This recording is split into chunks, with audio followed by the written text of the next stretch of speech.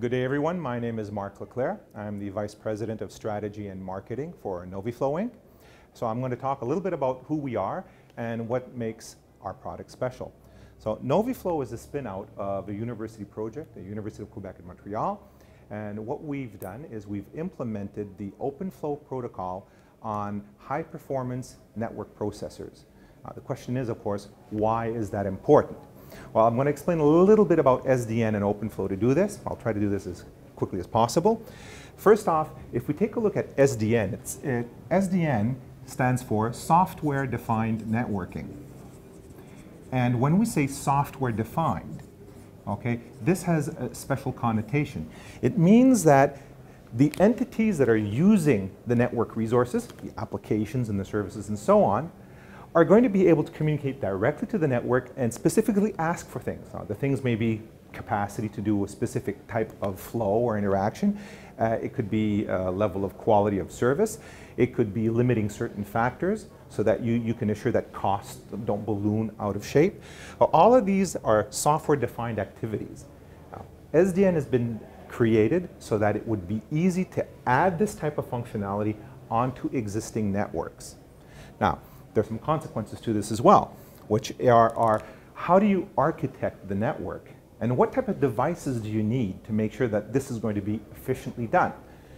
In SDN, we have something called the match action paradigm. That is to say that switches in an SDN context, in an OpenFlow context, will match on certain parameters that are set by a central entity called a controller, and then the switches will take certain actions. And these actions could be to concentrate flows of information together, might be to separate them and send them to different places so that you can behave differently. You can have different quality of service for different customers, for example. Or you can even use this to concentrate flows onto specific equipment so that you can use that equipment much more efficiently. You can run it at a higher level. Maybe instead of 20% utilization rates, maybe run it at 80%, and thereby reduce the power consumption and reduce the amount of air conditioning you have to use. And then also, what you can do is you can take services and expose the data traffic coming in only to the services that they need to be exposed to. And for all of those expensive boxes that people are buying now, to be able to do load balancing and firewalls to prevent intrusion, these are expensive boxes. You don't want to expose all of your network traffic to those things because then you have to buy huge boxes. What you want to do is have only the traffic that needs to go there to be exposed to those boxes. This is called service chaining. Again, this is something that you do with SDN because it is software defined. You can set that up and you can tear it down as the conditions in the network change and as the demands of the applications are running. Now, finally, then what is the consequence on the physical architecture of switches? Well, switches, generally speaking, contain a forwarding fabric. In general, these things will be either a specially designed ASIC for switching or a network processor. And then you have some sort of host processor here.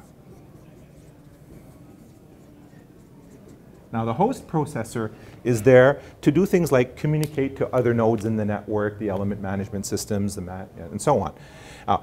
In a traditional setting, all of the traffic is coming in here, going through the forwarding plane, and this forwarding plane implements what's called a pipeline. Okay, it's a series of steps in which you manage the information going through. And it is in a fixed format. That's what happens when you're using an ASIC, an application-specific IC. That's fixed. Whereas when you're using a network processor, instead, you can redefine this pipeline to be anything you like. And this is why software-defined networking really functions very well when you're using a network processor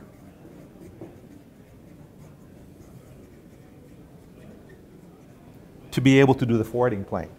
This is what distinguishes NoviFlow from the other actors in this area. We've implemented the entire OpenFlow specification, the entire thing on network processing. So we can do something that's quite unique. We can offer the entire OpenFlow specification all of the functionalities that are defined in there, even the ones that are not doable on standard ASICs.